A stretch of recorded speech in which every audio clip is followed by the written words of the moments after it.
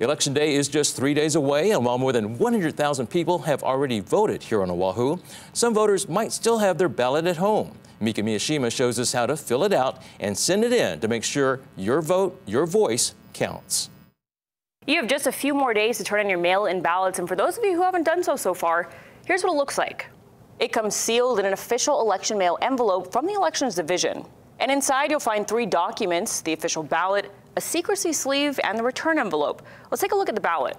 On the top left-hand corner, you'll pick the political party for which you want to vote. There are 7 to choose from. That includes the Green Party, the Constitution Party, the Aloha Aina Party, Republican, Libertarian, and Democratic parties. You can also vote as nonpartisan.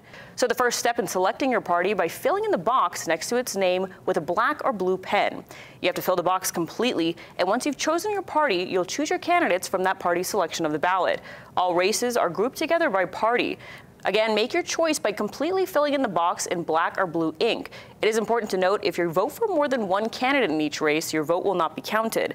There's also races for the Office of Hawaiian Affairs and certain county races. Once you've made all of your selections, you'll fold the ballot and put it into the green secrecy sleeve. This is completely optional, but it's just to make sure your votes stay confidential. Then, drop the sleeve-covered ballot into the postage paid return envelope. After you've sealed it, add your signature under the affirmation statement. This is one of the most important steps. If the return envelope is not signed, your votes will not count. When you're all done, you can mail your ballot, or you can drop it off in an election center or ballot box near you. In order to be counted, the ballot must be received not postmarked by Election Day at 7 p.m. If you've made a mistake on your ballot or you need a replacement, don't use whiteout. Instead, call your county elections division for a new one.